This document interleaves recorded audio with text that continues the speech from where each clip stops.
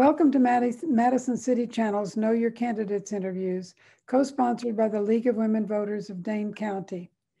I'm your interviewer, Louise Robbins, and I would like to introduce Mary Ann Nicholson, running for Dane County Executive.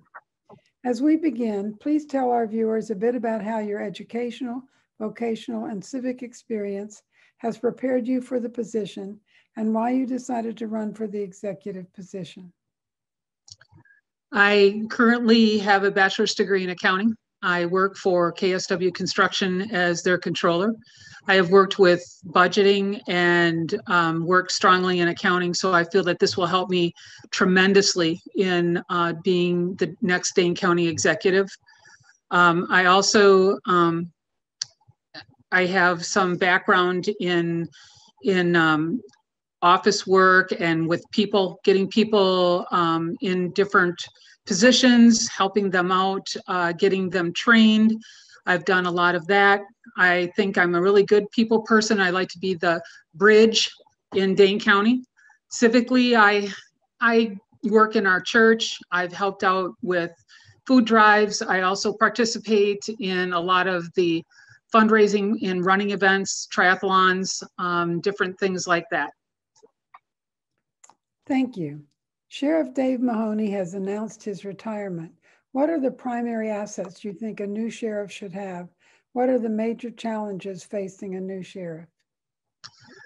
I would like to see a sheriff that is open-minded to change. I don't want to defund the police, but I think that we need to look at different ways to help our officers out on the street, to make sure that they can complete their jobs with the myriad of calls that they have. Also give them support. I think that the police chief should be able to sit down and talk with the community leaders in the minority sections of town, just making sure that he can cross the bridges that he needs to cross. I want to be the facilitator to do that. I want to bring all the groups together and let's work out and get a way so that we can all have Madison be like it used to be, where we could all sit down and have a conversation and we could start building a block of how we can get our communities to work together. Thank you. There are several proposals to improve Dane County's criminal justice system, including a triage and restoration center persons experiencing a mental health or drug crisis. What changes do you envision for our justice system, and what is the county executive's role in assuring the success of any reforms? I think that the county executive needs to be the facilitator. I would like to see reforms done in the criminal justice system. There's a lot of different things out there that we can use rather than put people in jail. There are a lot of ways that we can get into the community and start helping right at the high school level, start getting kids into programs where they can excel and where they can find things that they like to do and get them more to inside finding themselves and finding ways that they can put their energies to other things and be community leaders. I think that also, community policing, I really think, is a very important part. I think an officer should be a part of his or her community so that the kids get comfortable talking to them about issues. And that would also help them bridge the gap, knowing that the police are their friends. When I was brought up, that's how it was. The police officer was my friend. If I was in trouble or I needed help, I knew that I could go to him. And I think that that's something that has been lost. The criminal justice system, I'm willing to work with the DA, I'm willing to work with anybody to go through and start looking at ways that we can just make our whole community safe and yet make sure that we are not incarcerating people that do not need to be incarcerated. Thank you. There are many COVID-19 related challenges facing the county. What are some of those, and what is the role of the county executive in meeting them?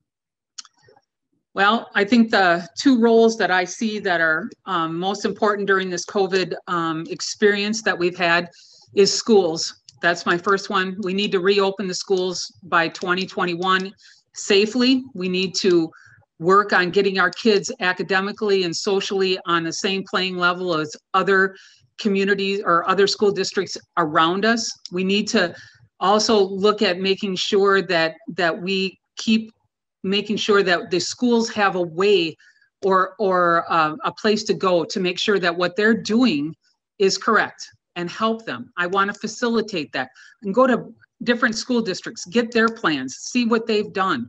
We need to get our kids back into the extracurriculars that they love, and we shouldn't be driving outside of Dane County to have our kids participate in those sports. The second thing is small business. Small business needs to open. We are losing our small business leaders and in our communities.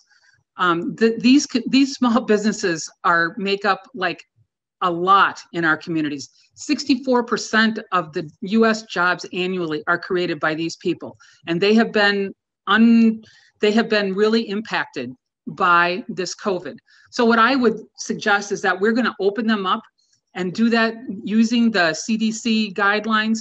We all are masking. We're all doing the 6-foot distancing. I think they need to be on that same level playing field as the big box stores. And we need to make sure that they have the tools to get back into production and get back into doing what we want them to do and be there in our communities. Thank you. Dane County has been working toward environmental sustainability for several years. What, if any, additional proposals would you like to advance? I just think that our environment is very, very important. We have great trails. We have great lakes. We need to protect those items because for the simple reason, these are attractions for our residents. They're also attractions for people coming from outside of the city and outside the state. This is one of Madison's biggest draws are the lakes, and they're clean. They're good for our fishermen. So I will make sure that these lakes stay clean, that we have clean air, that we have clean water. Our residents deserve that. What are your budget priorities for your term as executive? How will you address them? Well, our budget, I think, is going to first need to be looked at because of the COVID shutdowns. We don't have the revenues that we normally would have. So we're going to have to take a strong look at how we're going to make up for those revenues. We might have to cut down on government a little bit. We might have to look at programs. The big thing is our roads and our infrastructure have some serious issues. There's some roads out here in the country and bridges out here in the country that need to be looked at. We're paying a $28 wheel tax. That money should be earmarked for road improvement. I think that that's very, very important. Other than that, I mean, we just need to come out of COVID and find our bearings and then move forward. What would you like to say to the viewing audience as we complete this interview? I'm Mary Ann, and I've lived in this county for 40 years, and I believe in the entire county. When I was out getting my signatures, it's really sad that people out in the outer areas, in the rural and urban areas of Dane County, they don't believe that they have a voice. And I want to be everyone's voice. I want to be the open door to come and talk.